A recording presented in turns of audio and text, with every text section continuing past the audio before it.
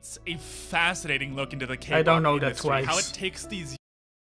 I'm not a K-pop man. I don't follow the No. K-pops or the idols, so I don't quite know. I don't know any of this. Oh, But see, he's going to idols. This is exactly what I was saying. yeah. It is. It is kind of what you were saying, right? Your future sight strikes again. Yeah. Right? This time, real future sight. You actually watched the video. But yeah. Afterwards, So- everything can change. I just kind of wanted to bring that up because, like I said, I don't know what it's like in Korea. I don't know if these girls lose, they just get executed, right? Because that's what it. Because I feel like he's hyping this up a bit too much. He's making it sound like, oh, the girls lost into the meat grinder, right? And just toss them feet first into a The only thing I would something. say in support of this point is that, you know, if the idol industry in Korea is so industrialized that there is that you can actually throw people away in these. Yeah. Okay. Why does he like the You show don't- then? Well, yeah. Well, I don't know if he said that he. Oh, he liked said it, it but, right at the beginning of this section. He said he likes the Oh, show did or he? something. Well, but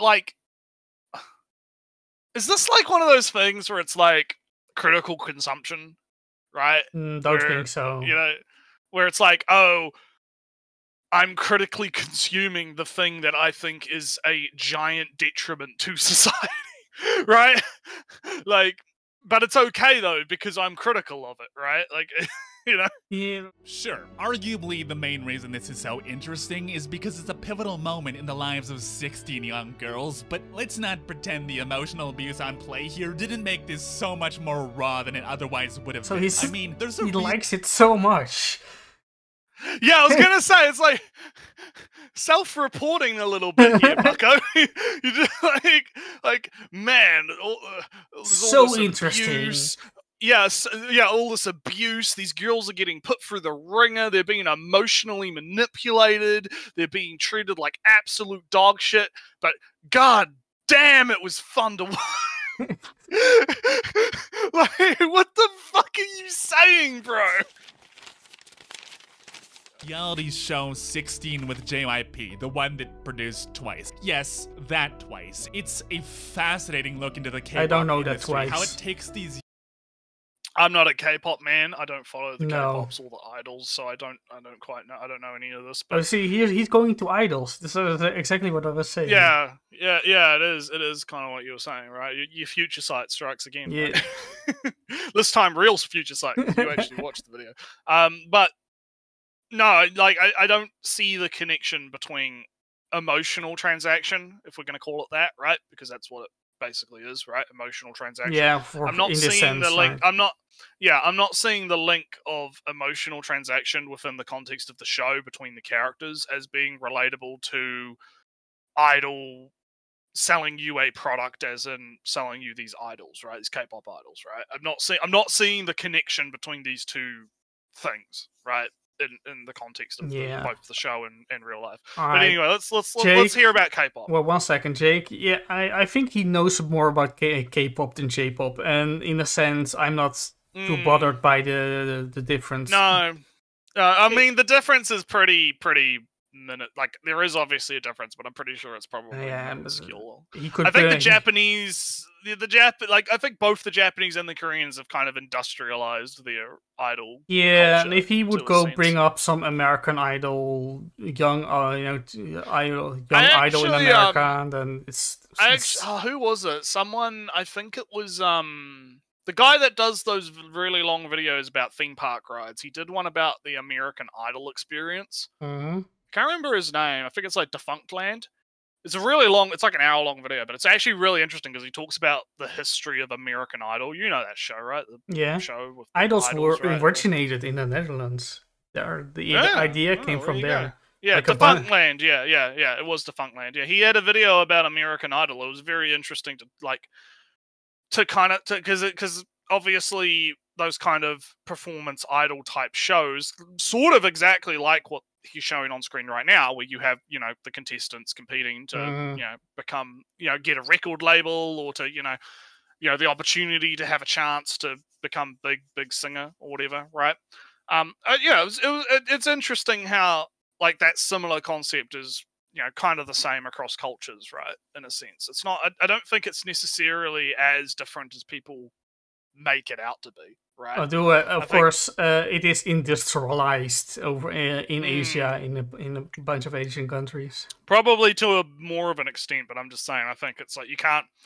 America is not free from sin. Is basically what I'm saying. But anyway, let's keep going. Young girls' hopes and dreams and chews them up and spits them out for profit. And what's what that sensor shows thing us on the is bottom, the though? reason K-pop is so I don't know. successful is because despite being so manufactured, what we get Lyrics? is the most endearing I don't know, maybe. But Yeah, I'm just. let's let him cook. Let him cook. and authentic performers out there because there's simply passionate young girls chasing their dreams, fueling an industry that exists by devouring the hopes and dreams of youth. And just like Madoka Magica, what makes 16 so good is that there's just something so emotionally compelling about manipulating. So He likes the show. fun fact. Well, I mean, he likes it, but he's probably going to talk about how he hates it. But fun fact, a lot of these shows are fake. Well, I'd say fake, but not like... Okay, so to use the American Idol example, right? Because that was the video I watched, right? The way they did that was... So obviously you had like the big auditions, right? Mhm. And on the show, it's presented as like you have hundreds of thousands of people showing up to these auditions, and they go through the judges, and they pick out the ones that are kind of funny or kind of bad, right? Yeah. But the way it actually works is you would have obviously the ones that were the actual presenters, right? Like the actual presenters, judges, right? But then there would be other like judges in these little kind of office rooms, right? Yeah. And they would filter people into those guys, and those guys would look at the person, or they'd have a demo of the person sing or whatever, or maybe they have a goofy outfit or whatever, and they'll go, yeah, you seem like you'd be fun to have on TV. You get to go, and then you go to the next level, right? Yeah. Or you get rejected, right? So they're already filtering out, right, and trying to construct the narrative of, okay, we want here are some people that are actually talented, right, and have some actual like promise. And here are some people that the audience will like, but they will lose and it will become. Here's some people that the audience can relate to. Here's some people that or maybe here's some like meme people, right? Some people that are just like they're so bad that they're funny, right? And they can put them up to entertain, right? So what I'm getting at here is, he's not making a very salient point here, because it's obviously this is manufactured, right? Obviously they had auditions with these girls. They picked out the ones they thought that they were cutest, the ones that could sing, the ones that couldn't sing. They mixed a few of them in together, and then over the course of the show, right? I don't know if they do viewer voting or not, right? But like over the course of the show, they'll start eliminating people. They'll create narratives. Maybe you'll have two of the girls fight each other or whatever, or there'll be beef. So rivals, right? I have two shows. I like. I watch the BBC so now and again. There are two shows that I like to watch. Dragon's Den. Do you know Dragon's Den? Yes, I do know Dragon's Den. Yeah, it's kind of cool. Have you watched the BBC Dragon's Den? I've seen a bit of it, yeah. I've seen it. Do you know that they go into the elevator? Yes, the big elevator, yeah. That's not an elevator, that's just a straight hallway. But that's what I mean, right? They're creating a narrative, right? They're creating a feel. Yeah, and there was to finish the point.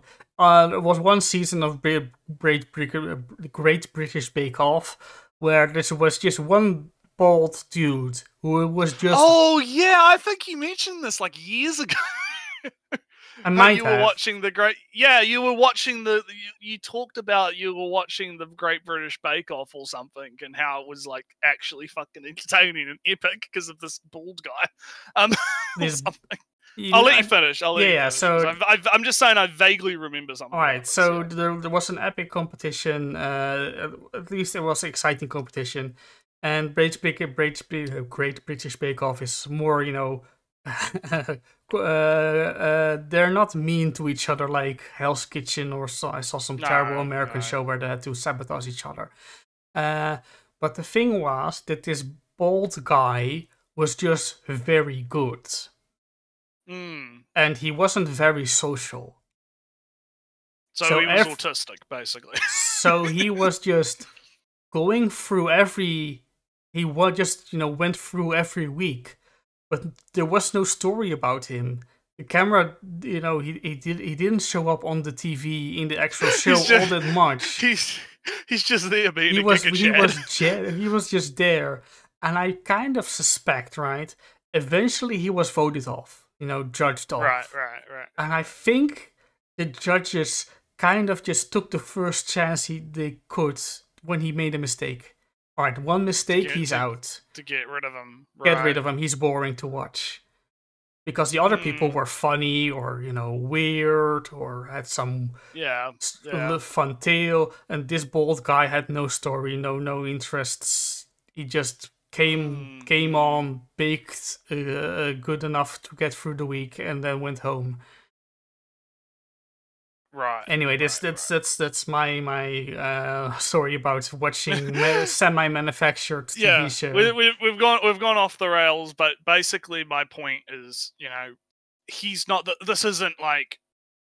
I don't think this is a deep take, right? I don't think it's a deep take to be like, oh, these reality TV shows are fake / I don't think he actually said they were fake. He said just no, but I think that's the vibe I'm getting because he's talking about how it's manufactured, right? He's talking about how I kind of think he means more of like the idol talents themselves, but that's a separate point. Maybe, but I don't know. Maybe again, it's been I've actually completely forgotten why we're using it. So good sign that we should keep going. And abusing a bunch of 14-year-olds. You think I'm joking? Let's take a look. So, 16 is this talent show made to decide the 7 members of JYP's newest girl group twice. Think of it like American Idol, only several times more invasive and also 100% made up of people with the strange expectation that the literal years of their lives spent training under this company to become idols would mean they would become idols. Instead, they're randomly told that they need to compete in some competition where if you lose, you'll be immediately cast aside, never have dreams again, and probably die alone. Oh.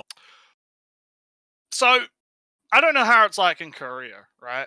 Because I don't follow the Korean reality TV television, but I know with American Idol, funnily enough, oftentimes it was the losers that actually won in the end and got bigger careers than the winners sometimes, and we're more because the winners are forced into very binding and constrictive contracts, while the losers. Well, not even just that, but like people, because it's like you said with it's like with your bald dude, right? On American, because you remember him, right? You remember him. He was entertaining. You liked him, right? Well, he was an anomaly in that sense. Well, yeah, he was an anomaly, so you found him interesting, right? Same thing kind of happens with stuff like American Idol, where you'll have like a guy that you'll like, right?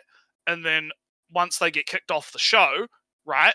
Like typically, like if they're in like the top 10, right, or something, that's usually the zone where you can sort of bounce back, right? Usually they'll go off and then, hey, maybe they'll do their own thing, or they'll get a deal with something else, or they'll like it's not like the record companies are just gonna like toss a guy to the side because they came second, right? Oh no, even stuff like in Dragon's Den and Naruto. Stuff they reject outright in the on the show. Sometimes they'll just sign contracts later.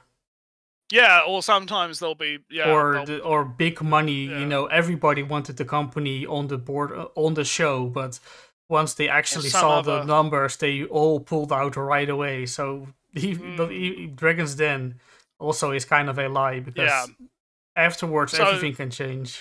I just kind of wanted to bring that up because, like I said, I don't know what it's like in Korea. I don't know if these girls lose, they just get executed, right? Because that's what because I feel like he's hyping this up a bit too much. He's making it sound like, oh, the girls lost into the meat grinder, right? And just toss them feet first into a the only thing I would say in support of this point is that if the idol industry in Korea is so industrialized that there is that you can actually throw people away in these shows. Yeah. So also, that's what I mean. To the point of remembering the losers, something like X Factor, maybe American thing. There's a show where you can have different talents, and judges say, "Nah, you're out," or "No, you're pretty good." Apparently, and every talent is alright, but it's always a singer that wins. But I only see clips of people doing fun stuff, like the dance group with the LEDs on the clothes. So they do some, in the dark choreographed dancing with symbols and lines on their and coats that make fun stuff. Yeah. Or as kind of a quick artist, a quick painter that can paint the face of a judge in those 30 seconds that she has. She lost right away in front of the judges, but I remember her. I remember that dance group. Yeah, you remember. Yeah. Missed the opportunity to name that. I naughty or twice. Yeah. All right, let's keep going. And not just your performance, but also your entire life will be broadcast on public television this entire time. Good luck. Stress doesn't even come close to describing this nightmare of a show. Did I mention they're all like 14? Let me give you just a few examples of the things that happened on it. I mean, besides the part where they isolate the losers and deliberately treat them like shit, there's the bit where the youngest member is a 13-year-old who came from Thailand by her fucking self to become an idol, only to have to compete on this sick fucking show before inevitably losing and signing on to some C-tier agency where she's almost certainly making literal, not figurative, literal slave wages. There's the episode where they made them vote on which of their peers they think are good people. Again, they're 14 and this was being aired to millions of people. Oh. Okay. Why does he like the show then? Well, yeah. Well, I don't know if he said that he. Oh, he said it right at the beginning of this section. He said he likes the show or something. Well, but like, is this like one of those things where it's like critical consumption, right? Don't think so. Where it's like, oh, I'm critically consuming the thing that I think is a giant detriment to society, right? Like. But it's okay though because I'm critical of it, right? Like, I have a secret, right? I actually, I only watched like the first core of Slime. Yeah. I did go back and watch, or speed watch the entire everything that Slime has up to this point. Oh yeah, you're getting ready for the next season, are you? Nah, I'm not really. I just wanted to have a slightly more, broader understanding of how Slime is doing. And no, I don't think that's Rimuru deliberately killing off entire regiments of an army that didn't know what they were doing over there just to save a handful of his own people was justified. The enemy army, critical. The army of the enemy is there on all orders and doesn't know what's going on. Meanwhile, some people kill them all. Yeah. Yeah. Some of your own, your dad dies. He was killed. Your dad dies. Yeah. Time to get that enemy army with those kind of innocent soldiers in a sense, right? Mass murder to resurrect your father. That's all right. So yeah, critical consumption, but it's okay because you critically consume. Okay, I'm gonna stop memeing about that, but you get what I'm saying though, right? Like he's making this out like it's this horrible thing, and it's like I can agree, right? Like yeah, sure, like on like a general sense, it's like yeah, putting 14-year-olds or whatever through this stuff is pretty morally sketch, right? But at the same time, I'm not the one like supporting that industry. I'm not the one watching the K-pop American Idol show or buying the merch or buying the fucking giving them views. Giving them views, right? I'm not the one out here making a YouTube video basically like talking about it and putting it into the eyes of more people, right? Like I'm, that's where I'm kind of having a bit of a hiccup here because he's making it out to be it's right wingers do this too, right? Where they'll be like, oh, I fucking hate the lewd stuff. Lewd stuff is so bad. Oh, I hate it. And then you look at their likes, and it's just all fucking lolicon, all right? fanboy. You know what I mean? You know what I mean? Like, it's all itchy. It's all lolicon, or it's all like fanboys, fucking fanboy shit, right? And I'm just sitting here like, you can't have it. You can't have your cake and eat it too, right? If you think that this stuff is legitimately harmful to society, you don't get to fucking be like, oh no, but I'm a fan of it and I'm critically consuming it, so it's okay. It's fine. No. Alright, let's see how much more we know that K-pop is bad. Let's see how. K-pop bad, and I will agree with the chat, right? That this man, like, he really should have made an Oshi no Koi video, because this would have made a lot more sense if he wasn't talking about fucking nah, bro, it's for research. Like, if he was talking about Oshi no Ko instead of Madoka Magica, I think he'd have like a much more solid point, because he spent a lot of time talking about this K-pop stuff, right? So let's I was saying. You get a point, and then we'll. He seems far more interested in the exploitation of youth than Madoka itself in this moment. Yeah. Like, if this was a video about specifically how the idol industry exploits, kids, I guess, right? Mm-hmm. Yeah, all right, that's a good video to make. No one wants kids getting exploited. Like, that might be something to talk about. Maybe, but anyway.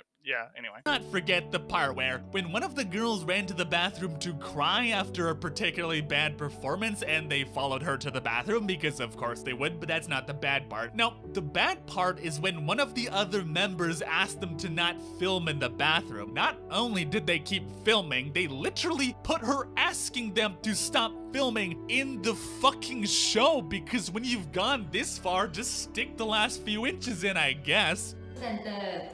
일주일 만에 찍기로 진짜 침대에 누워있는 이렇게 침대에 있고 자려고 하잖아. 뭔가 못 일어날 것 같아서 무서워서 눈물이 나는. Yeah, K-pop bad. Yeah. We can all agree K-pop bad, right? But another thing I will say, like, okay, this part, right, I don't think this is fake, but I could very much believe, like, the filming in the restroom thing. Like, come on. Like, as much as I can believe that that's real, I can also believe that that's staged. Like, again, like, drama. I don't think Big they drama. actually need much staging. I think you can. You probably don't. No, that's the thing. Like, it's really, like, in question when you're, because these are, like, okay, yes, they're kids, right? Supposedly, right? But they are still somewhat professionally trained actors in a sense, right? Because they're performers, right? So just, similar to Oshi no Koi in the sense that, they are actors, right? In a sense. I wouldn't put it past them to kind of be like, let's create this scenario where she runs into the toilet and she starts crying, and then we have the other girl saying not to film, but you film anyway, because, like, I can 100% believe that could be staged, right? I'm not saying that I can't prove that, obviously, right? But I wouldn't put it past, right? the TV show things to do that. That's all I'm saying. But anyway, can we get back to Madoka Magica now? I think I get it. I think I get it, right? I get it. K-pop bad. Okay.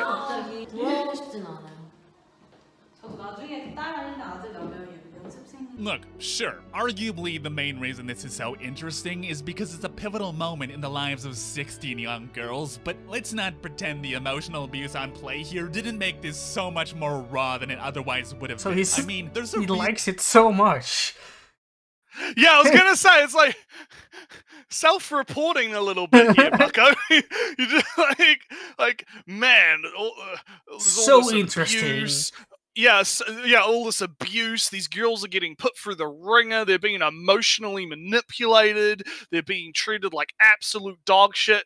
But god damn, it was fun to watch. Like, what the fuck are you saying, bro? Yeah, Samu's on point. It's like, nah, bro, the CP has such good character development. Man, the Dutch angle, bro. Like, fuck, man. I can't get these people, you know? Oh, God, alright. Now he's going to talk about males, I guess. Like, now, I guess, is this going to be like the disclaimer of, let's see. well, anyway. we'll find out. We'll find out. Let's see. In every reality show JYP and every other idol company has put on after this has been so safe and uninspired and boring. He's like a fucking expert on this shit. He's like every single one after this has been playing it safe since. It's like, all right. So I have to assume, right, assumptions all around, that oh damn, that show is kind of bad. Let's not manipulate. Let's not do such emotional stress on those young kids. Maybe they got a lot of feedback from the viewership saying, "Hey, that was a bit too far." And now he's going to say, "Oh, those other shows that don't manipulate the kids as much. They're kind of shit. They're boring." All right, let's see. Oh no. Because yeah, you just did. Yeah. Hang on. We got to go back. We got to get a live action replay, right? Naritsu live action replay on this pretend the emotional abuse on play here didn't make this so much more raw than it otherwise would have been. I mean, there's a reason every reality show JYP and every other idol company has put on after this has been so safe and uninspired and boring. Because he wants the abuse.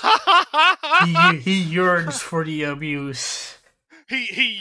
Look, Ellie, the K-pop fans. Yearn. Yeah, listen, the plebs yearn for the gladiatorial arena. they yearn for the bread and circus.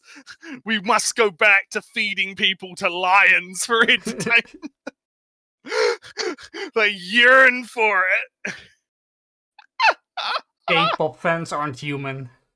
Yeah, Damn. Fuck me, dude. Holy shit. Oh no, Samu, it was Jake. And you said this video was gonna be boring. What the fuck are you? I didn't go watch this boring ass K-pop art, but no. Oh, Samu, it was Jake. Jake said let him cook. This is fucking great. I'm having a good time. Let's keep going. This isn't entirely unlike the world of Madoka Magica. And all right, here we go. Let's hear it. How is K-pop emotional manipulation and abuse the same as Madoka Magica? Let's go. the more we